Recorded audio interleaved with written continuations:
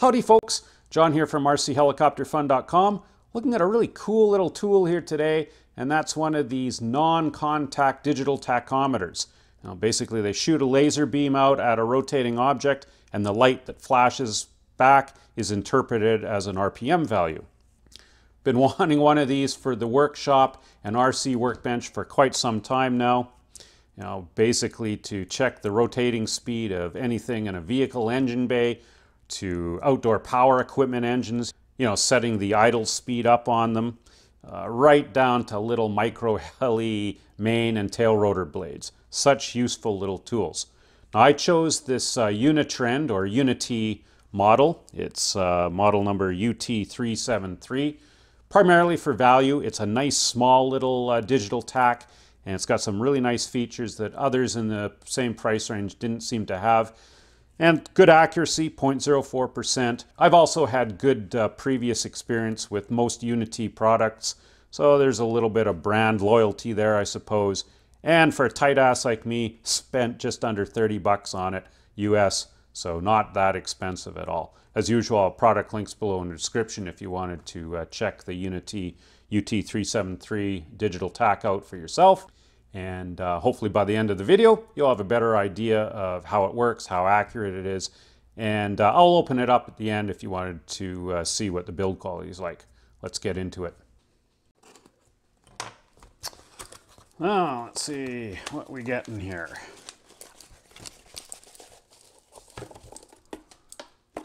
Nothing else. So there's our digital tach. Get some instructions. As you can see, they are in Chinese, which doesn't do me much good. I've already downloaded the English instructions off of Uni-Trend's website. I'll fire a link below in the description. I always like reading the instructions before I purchase anything, of course. As you can see, the unit is quite small. Uni-T, yeah, whatever. Let's get this protective film off. Always satisfying. But it is nice and small. And does it come with batteries? Of course not. That was another selling feature, though, I liked with this one, was it uses AAAs, 3 of them. It doesn't use 9 volts or button cells, which it seems a number of others did. And they just are harder to find, at least in my neck of the woods. AAAs are the easiest to find. And let's just go over the button operation here. I'll try to hold this so the stupid lights aren't reflecting in the display. So most of these buttons have dual purpose. So we'll turn it on. It's the power button here. And as you see, it does a display check, all the digits. And when you first turn it on, you can see the laser is firing right now, and it's giving an RPM reading. And if you hold the button in, the power button in for a couple of seconds, you'll see kind of this timer icon in here. If you hold this in for a couple of seconds, that goes off, and that just turns the auto power off. Probably don't want to do that, just in case you leave it turned on. That laser will drain the batteries fairly quick. Your mode, this will either be just regular operation mode, where it's actually doing RPM checking, but you can also recall the maximum value that it recorded and the minimum. So that's kind of cool. This RC and laser button, again, dual purpose. Doesn't only check RPM, you can have it in counter mode. And I don't know how useful this will be in my applications, but it will actually count instead of giving an RPM. And you can also turn the laser off. So if you hold this button in for a couple of seconds, see the little laser icon went off, no more laser. And that's what I liked about this one, is it will read the RPM or do a count if you wanted to of anything that's emitting its own light source, either that's lit up itself or that's backlit. I'll turn the laser back on, just hold it in. There's the little laser icon again. And the hold button will just freeze the value in the display so it won't change or anything if you want time to write it down or something. And then again, dual purpose, if you hold this button in for a couple of seconds, we've got a backlight on this, and that's another feature I really liked with the Uni-T 373. So that's the basic operation, very simple to use. Let's find out just how accurate it is. So I'm going to turn it on, and we're going to turn the laser off. because we're using an external light source. So I've just got a little red LED hooked up to my function generator here. This, by the way, as you can see, is another Uni-T product. It's their UTG962E function or waveform generator. It just creates different waveforms and you can accurately set frequencies. So we're just using it to flash the LED at a specific frequency to see how accurate the meter is based on the light that it's seeing into the sensor. And right now I've got it set to 1 hertz. So it's flashing once per second in 1 minute, 60 flashes. There's our 60 RPM. So it's reading right on the mark. However, this is flashing at 50% duty cycle, meaning that the time that the LED is on is equal to the time that it's off. And that's not really accurate to what we would be creating if we had a spinning object with a little piece of reflective tape on it. It's going to have a very short on duration time. So I'm going to turn that down here. I'm going to turn it down to 10%. So you can see the flash is much quicker now and the on-off time is longer, but we're still reading 60 RPM here. And you'll see the little signal indicator lights up every time the LED flashes. But as we increase the frequency, that'll just be steady and the LED will look like it's not even flashing once we get above 40 or 50 hertz. So let's just dial up the frequency here. We'll go up to 10 hertz. And there we're reading 600 RPM. Right on the mark. Accuracy is still good. Okay, let's go up to 30 hertz, 1800 RPM, bang on. Go up to 60 hertz, 3600 RPM, bang on. Go up to 100, 6000 RPM. The RPM range on this is 1 up to 99,000. And we're going to check that out. So let's just keep dialing this up. Let's go up to 600 hertz. 36,000 RPM, right on the mark. Go up to 1 kilohertz. 60,000 RPM it should be. We're reading 59,999. So not quite up there, but certainly well within the 0.04% plus minus accuracy range. 1.6. Should be 96,000. We're at 95,999. And if we go to 1.7, we'll be over 99,000. See what happens here. Oh, we get an over limit reading. So very accurate. Let's just play with the duty cycle here, see if that changes anything. So 10% duty cycle. We'll go up to 50% duty cycle. It hunts a little bit, but then it stabilizes back at 95,999. So duty cycle doesn't really seem to bother it. It will detect either a short flash or a long flash and still give a very accurate reading. So accuracy is very good, as we can see. Take into account, though, we've got a light source that is fixed, shining right into the sensor.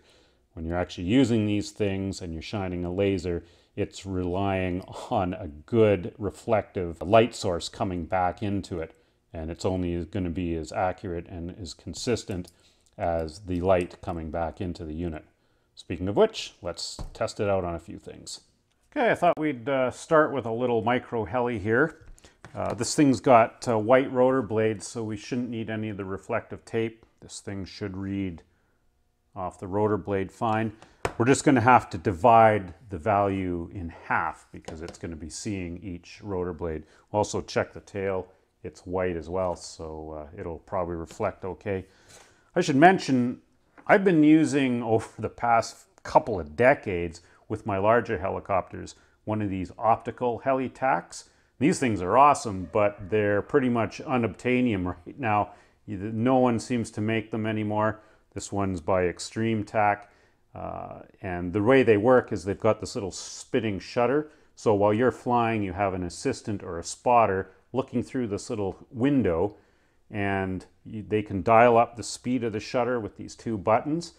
And when the rotation rate of the shutter matches the rotor RPM on your helicopter, you know, you can be flying in the air a couple, 300 feet away from from looking through this, as long as you can see the helicopter, and when the shutter speed matches the rotor RPM, it will freeze the rotor disc, so it'll just look like there's two stationary blades, and then it will display what your rotor RPM is in this window.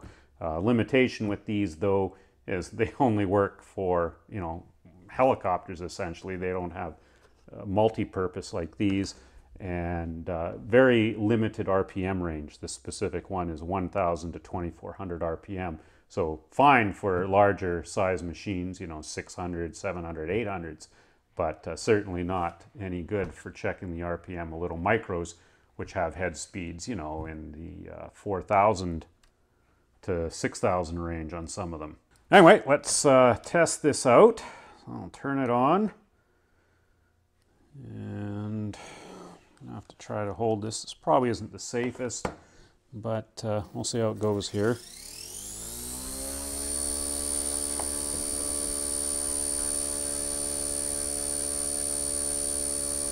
Freeze it.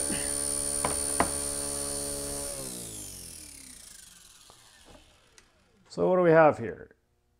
8,500. Let's turn the light on. We got that backlight. Let's use it. So 8,571 RPM. So divide that in half. What's that? Let's go to idle up. I have to hold it for this. Go to a higher head speed here.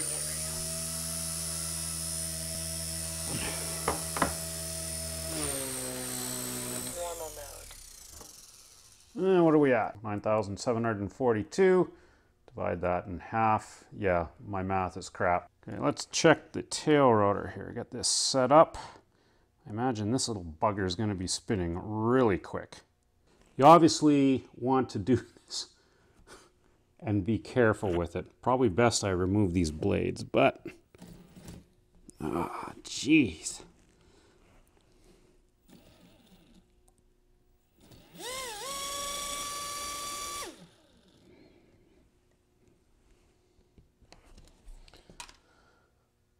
$69,000 RPM on the tail rotor. Divided again by 2. These little tail rotors are spinning quick.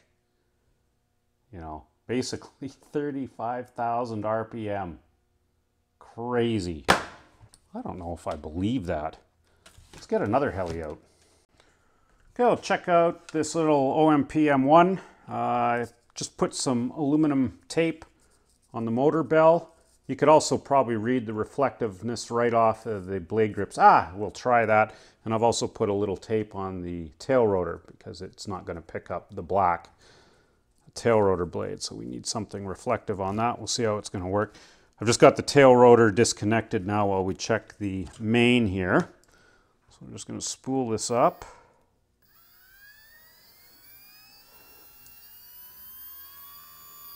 Now, of course, this is unloaded. So about 4,500. Well, it should be double if we go off of the blade grips here. Yep. Okay, let's check the tail rotor speed, how fast that little guy can get up to. That should be okay.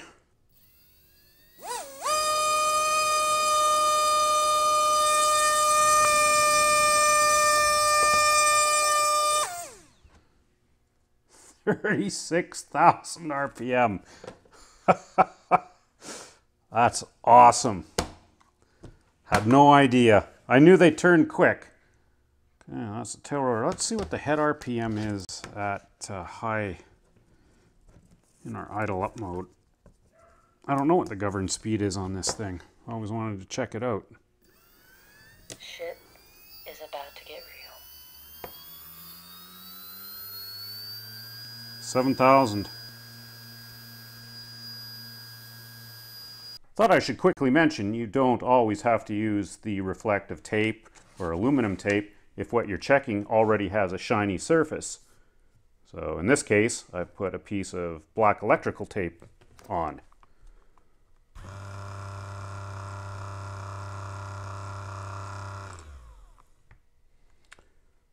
Almost 6K RPM out of this little starter. Last tachometer test of the day is on this little riding mower engine. Just have a piece of the reflective tape on the fan cooling shroud. I should mention the stated working range in the manual is anywhere from 50 millimeters up to 200, so roughly 2 inches to 10 inches. Now that's totally dependent on how reflective your surface is. Ambient light, you know, if there's lots of ambient light competing with the reflected laser light, that's going to reduce the working range. In a darker area, you'd probably have more working range.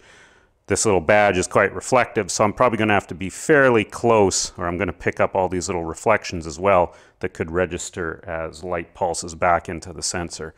Let's turn it on.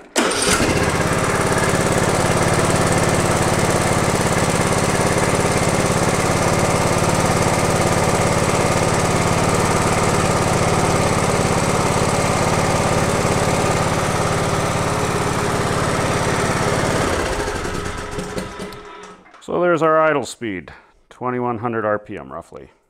In we go. Oop. Better take the little chemical electron generators out. Just 4 Phillips screws.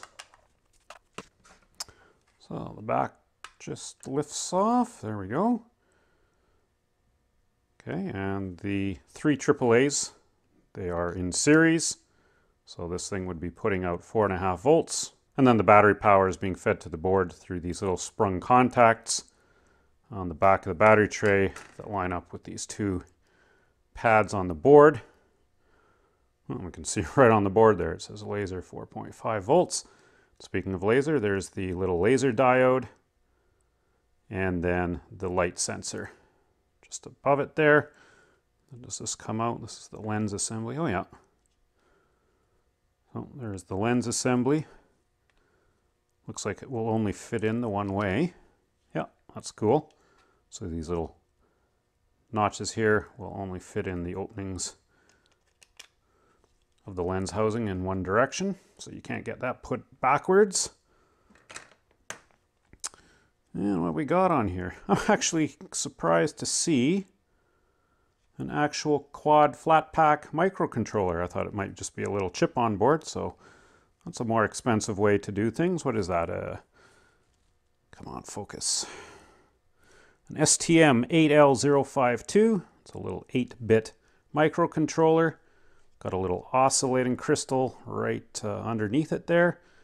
And what's this little guy here? Ooh, I can barely read the number. It looks like LM358D. Not sure what that is. I think that's an op amp, but nice looking job on all the solder connections, nothing gross or anything, good flow work. Let's take this circuit board out. I suspect all that's on the back side is probably just the contact pads for the buttons. Firmly attached with 6 screws. Board's not going anywhere. So it shouldn't flex or anything, which is a common cause of cold and cracked solder joints. So we shouldn't get that problem in here. And what do we got here? Oh yeah, nothing really to it. There's our little silicone pads with the contacts on the back. And just a little plastic display screen on here. Sure we get that in the right orientation. Just looks like ABS plastic, nothing exceptional. You can see the screws just thread into the plastic standoffs here. There's no metal inserts or anything for them to thread into. So if you're one to keep taking things apart, you'll probably strip those standoffs off, but I'm sure Unity doesn't expect its users to be taking the thing apart all the time. And nice big LCD display. There's the little LED backlight. That's kind of odd why those wouldn't be trimmed off. That looks kind of shoddy. So that's one fail there. Uh-oh. Oh, now we've done it. So it's just got one of those little rubber contact strips or zebra strips, whatever you want to call those. So yeah, now that I've taken it apart, we'll be able to line it back up properly. So the right digits are lit up. Oh yeah, that's not going to be a problem.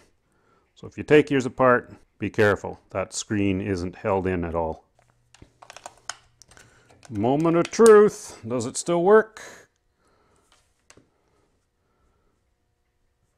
Good stuff. So if an idiot like me can take it apart and put it back together, anyone can.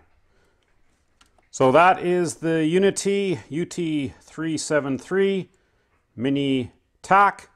If you're interested in one of these things, hopefully this video gives you a little more info on them. Pretty nice little units. I think they're definitely well worth the money. Certainly wasn't built cheaply inside. Good little rig. Hopefully it'll last many years. Thanks for watching, folks. Happy tacking, and we'll see you next time.